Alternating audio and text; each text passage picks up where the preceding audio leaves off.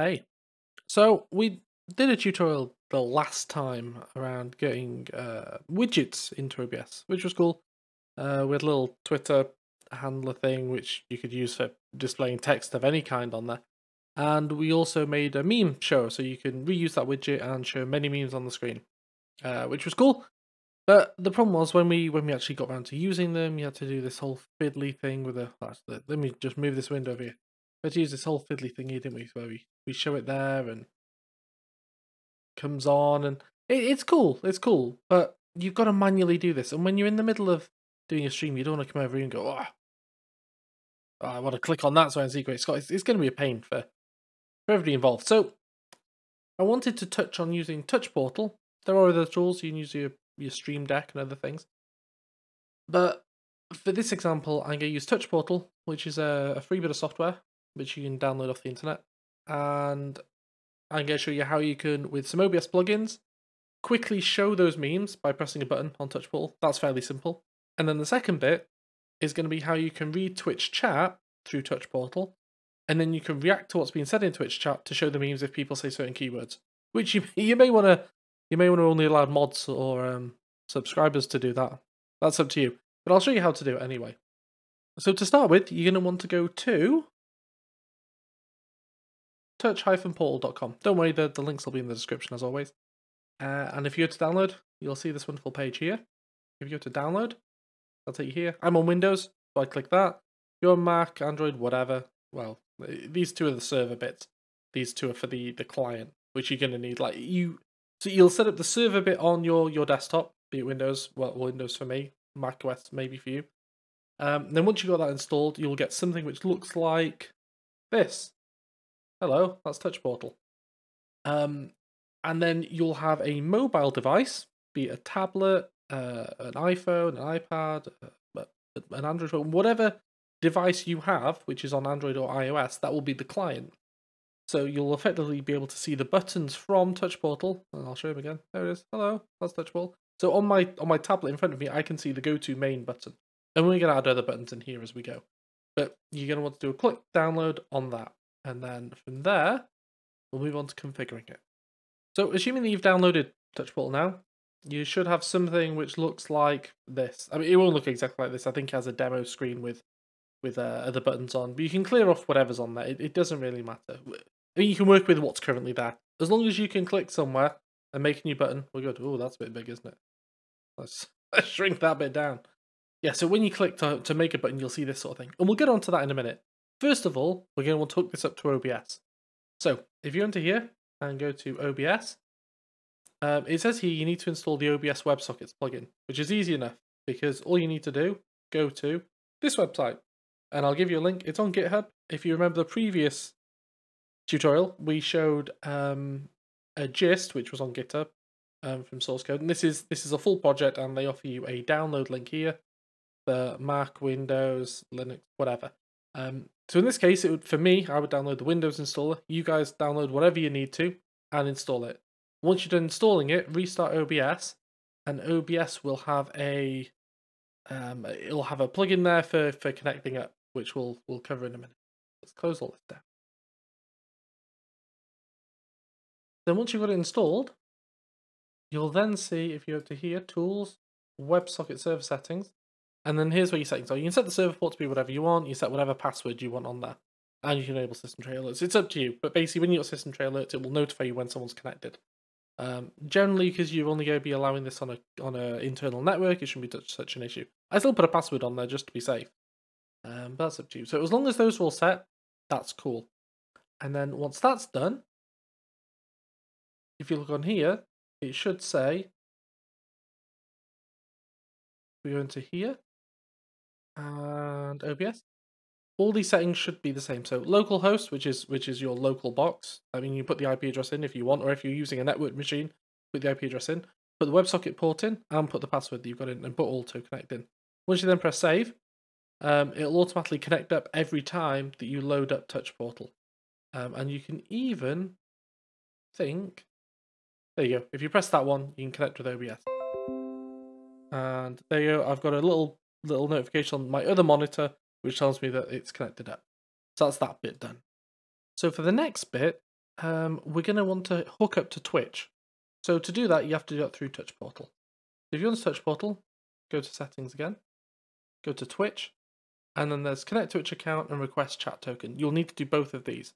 So if you press the Connect, follow through the dialogues. It's a simple web logon system where you need to log in to Twitch, and it will basically authenticate for you, and it will give you the access token. You copy and paste that in there, and then your chat token bit there.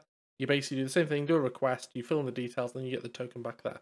Once you've got those two bits in there, save it, and that means that you can now connect up to Twitch with certain commands within here. So if I go back into here now, and I go down to, as you can see, there's the OBS things that are available to me now because I've hooked up to OBS. And if I go down to Twitch, where's Twitch? There we go. So I've got all these things on Twitch now. You also hook up to Twitter and other things as well. So you can send tweets if you want, but that'll be in a different tutorial. So that should now have OBS hooked up and Twitter hooked up. If you've got those two bits hooked up, you're doing good. Right, so now we're going to do the first bit, which is going to be adding a button to just show a meme for a few seconds, then hide it. Then that way you don't have to go onto OBS to actually do any of this. You can just have a nice little button on your tablet or your phone. You press that button, it shows the meme for a few seconds, and off it goes. So to start with, you'll need to know what source it is, which is app recording. Sorry, the scene, which is app recording, and the source, which we'll use Great Scott here. So if we go into Touch Portal, make a new button here, and again, you can click anywhere. You can see it highlights where these grids are. And when you've got the Pro version, you don't need the Pro version. If you have the Pro version, I think it's only like 15 quid or something, or maybe $15. I'm not too sure, but it's fairly cheap as far as bits of software go for streaming. Once you've got the Pro version, you can use as many big sizes as you want here. I think you might be limited to 4x2 on the free version. But anyway, click anywhere. And also, it's worth noting, you can click on any existing button and see what it does. So we're going to make a new button here. Call it Great Scott. And we'll make it a transparent border so you can see the background. Save that. So the button doesn't do anything, but we've got a button there now. So if we go through here, we're going to want to go to OBS Actions and Source Visibility. So we want to show the app recording scene, Great Scott. Then after that, we're going to want another action, which is a logic wait for timer. So for here, we'll say seconds, and we'll go wait for 8 seconds. And then we're going to want the other OBS one again, which is set source visibility. And then we're going to hide the scene app recording, Great Scott. So we'll show it, it'll wait for 8 seconds, then it'll hide again. So we press save. Now, you can't see my tablet, but I've got my tablet here. If I press the button on my tablet, poof, it should come on. You see it for a few seconds, and that'll go away.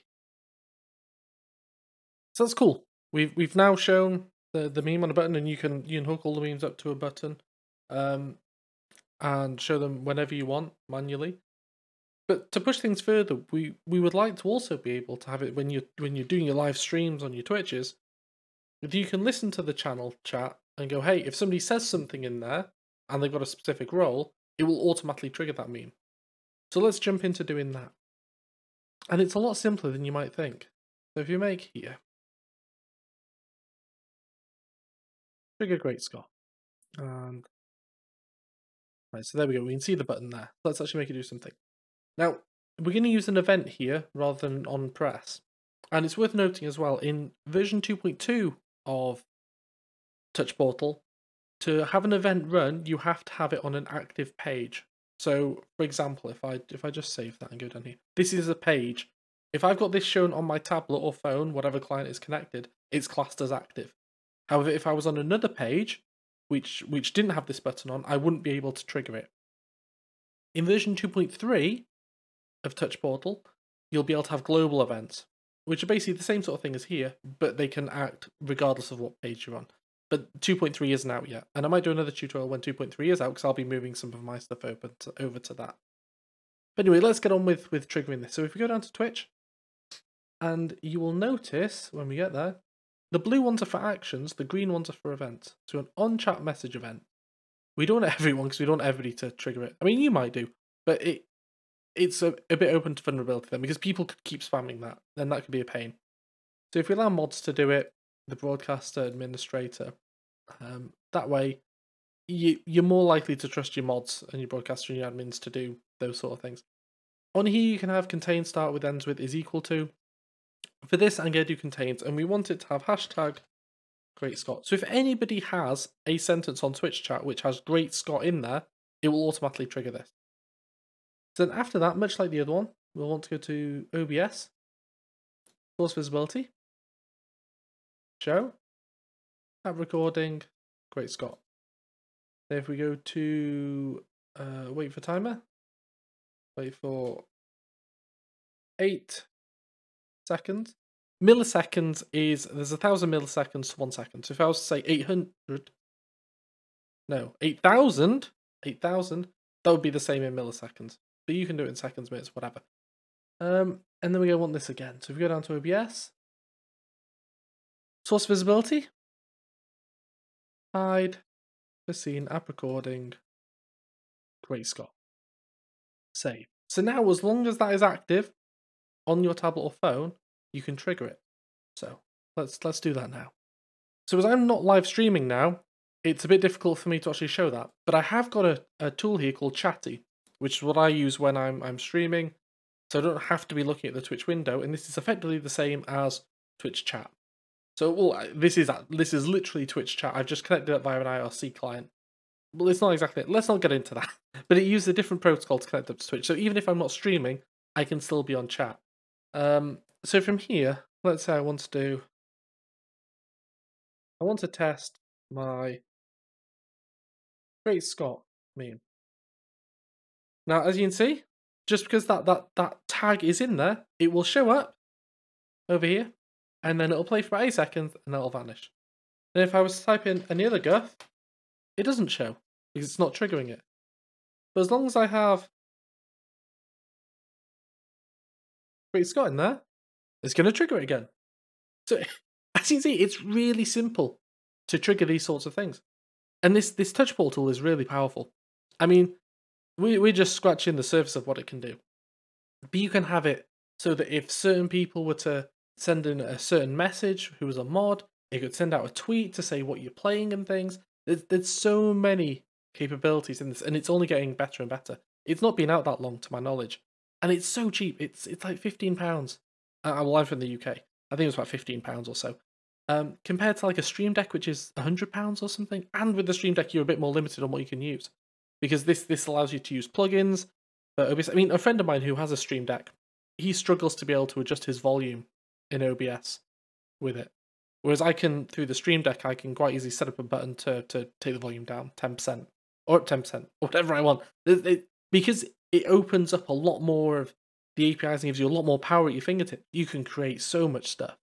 Anyway, I hope that's been useful. I'm tempted to do another tutorial after this, which will build on the Twitter handle that we did, but show dynamic text based off what Twitch chat says. So for example, I've got a few custom commands through Nightbot, which is another tool that you can plug into your Twitch channel, where it'll watch Twitch chat and do certain things based on certain text in there.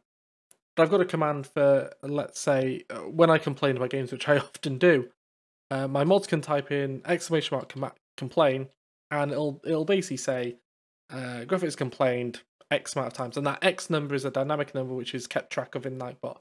But it normally, if I was streaming, that stream chat wouldn't get pulled into the stream, so people can't see that happening unless they're watching the chat. And because I tend to do a lot of playthroughs, I can record the playthrough, I can then upload it to YouTube afterwards, and people would then not be able to see the chat. They only see what's in the stream. And because I try and plug as much of the chat through as possible, it's good and it works, but they miss certain custom commands. So with this, I can show whatever I want when those commands are run, so at least there's a bit more feedback for the people who are watching on the stream. But I'll do that in another tutorial on another day. So thanks for watching, and I'll hope to be back with another one soon. Bye bye.